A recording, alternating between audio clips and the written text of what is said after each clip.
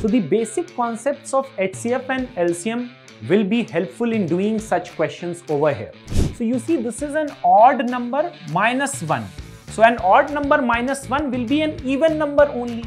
The HCF of these two numbers, just suppose I'm taking it to be x and taking this to be y. And you see, we already know that the HCF of these numbers is 2. So let us put it over here. So you see, this is the product of the HCF and LCM. And if you divide it by 2 over here, you'll get the LCM. Hello everybody. So you must have seen questions like this in various competitive examination where the numbers are big and you might be feeling that which concept is to be used. So the basic concepts of HCF and LCM will be helpful in doing such questions over here. So over here you see, if you take 2011 raised to the power 2011, the very basic thing is you need to understand that it is an odd number, right? Odd number, you're taking odd number of times. So it is an odd number. So you see, this is an odd number minus 1. So an odd number minus 1 will be an even number only. So this is an even number, right? An even number over here. In the same manner, this is an odd number plus 1. So an odd number plus 1 is also an even number. And basically you will see that these are consecutive even numbers. Basically you see, this is 2011 raised to the power 2011 minus 1. The next number will be 2011 raised to the power 2011.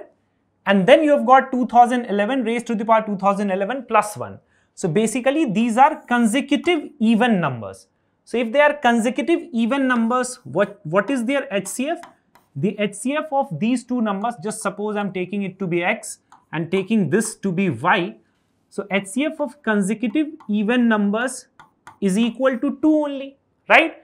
And we have to find their LCM.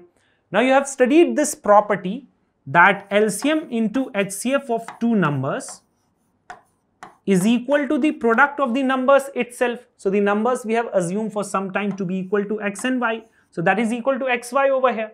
Now the product of these two numbers over here will be 2011 raised to the power 2011 minus 1 multiplied by 2011 raised to the power 2011 plus 1 over here, right? And you see, we already know that the HCF of these numbers is 2. So let us put it over here.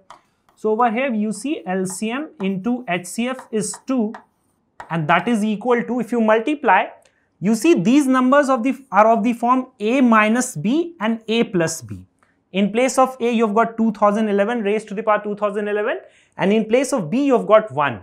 So we can use a plus b, a minus b formula, that is equal to a square minus b square. So this is basically 2011 raised to the power 2011, the whole raised to the power 2 minus 1 square. I hope it is clear. So you see, we can use simple laws of exponents. This will be multiplied over here.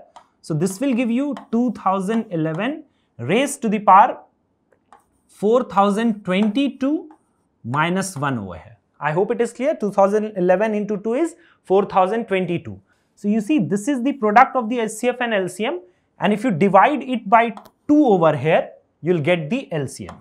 So therefore, the LCM of these two numbers is 2011 raised to the power 4022 minus 1 by 2.